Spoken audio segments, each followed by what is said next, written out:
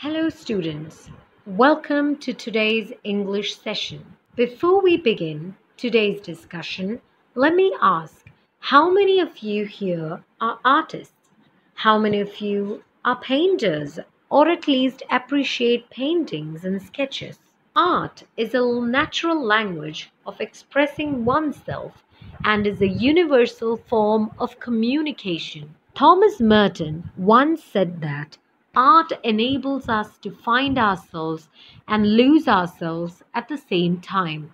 Today, we shall discuss an excerpt from an article by Nathalie Trevorroy titled Landscape of the Soul, Ethics and Spirituality in Chinese Painting. This excerpt is a comparative study of European and Chinese paintings by Nathalie Trevorroy. The chapter begins with a small anecdote about an 8th century Chinese painter, Wu Daozi. His last painting was a landscape which was authorized and sponsored by the Tang Emperor Xuanzong to decorate a palace wall. After his work was completed, he called on the emperor to view and appreciate his painting. He had hidden his painting behind a screen so that only the emperor could view it. The emperor admired the wonderful scenery for a long time, paying attention to the forests, the high mountains, waterfalls, the floating clouds in the sky, along with the flying birds and the men walking along a hilly path. The painter then informed the emperor that in the mountain cave at the foot of the mountains lived a spirit. The doors to the cave appeared suddenly after the painter clapped his hands. He then invited the emperor to come inside the cave and led the way forward. However, to the emperor's astonishment, the doors to the cave closed behind the painter and the entire painting vanished from the wall of the palace. That was the last time the painter Wu Daozi was seen in this world. Such legends and anecdotes played an important part in Chinese classical education, as they helped the masters to guide their disciples in the right direction. The books of Confucius and Zhuangzi are filled with such stories. These were used by masters to explain the concept and meaning of art and to make abstract ideas comprehensible to their students. Another example of a Chinese painting is given where a famous painter would not draw the eye of a dragon he had painted in fear that it would fly away. The writer contrasts this with the European tale of Antwerp in the 15th century. A master blacksmith, Quentin Metzys, had fallen in love with the painter's daughter, but was afraid their love would not be accepted because of his profession.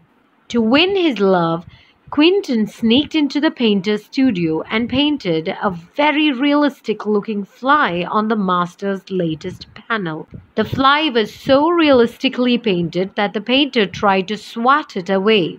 This story is an example of realism in the arts. Realism in painting is the attempt to present subject matter truthfully as it is in originality without avoiding any elements. It is also called naturalism.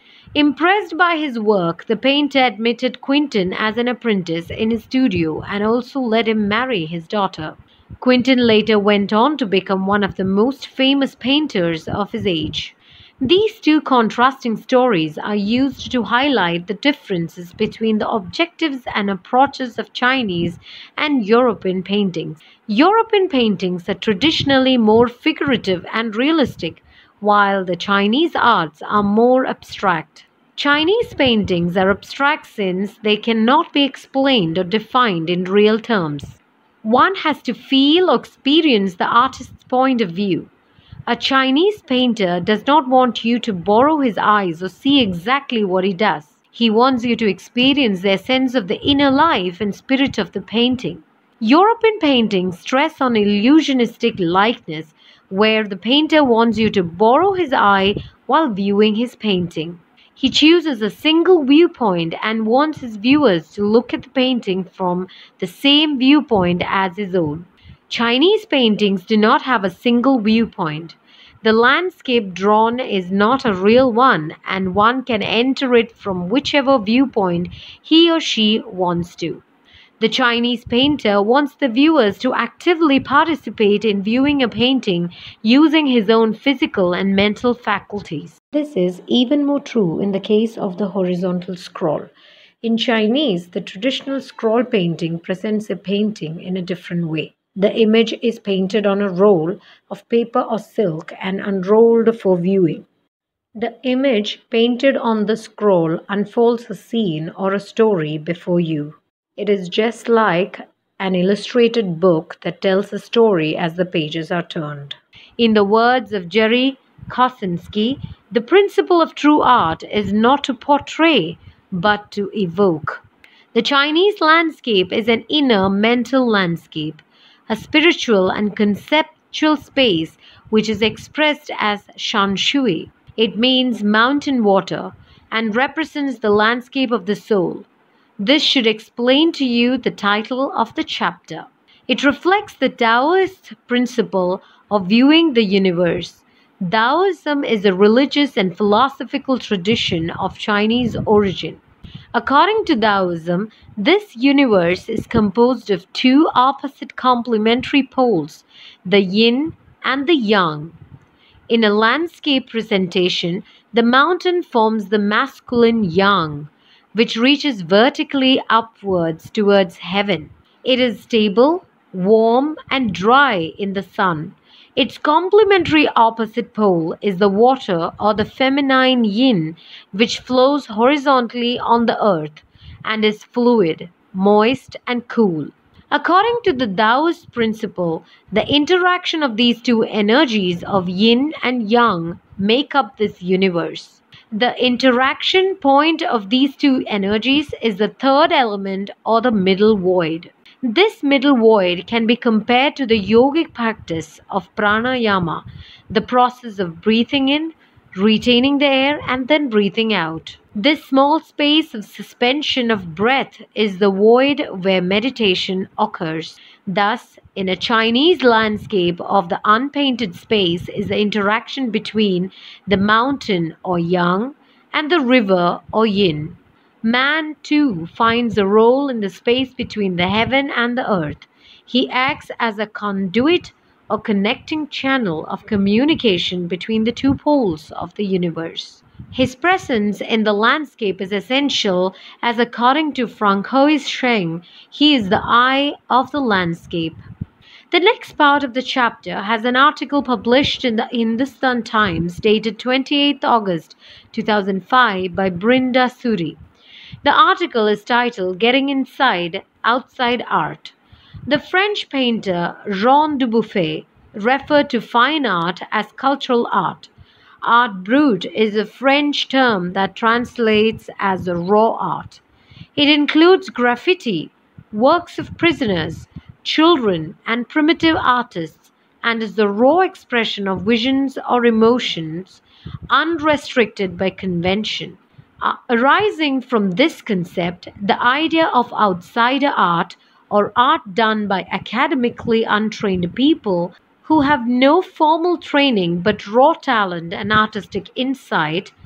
Art brut or raw art was made of anything from a tin to a sink or a broken down car.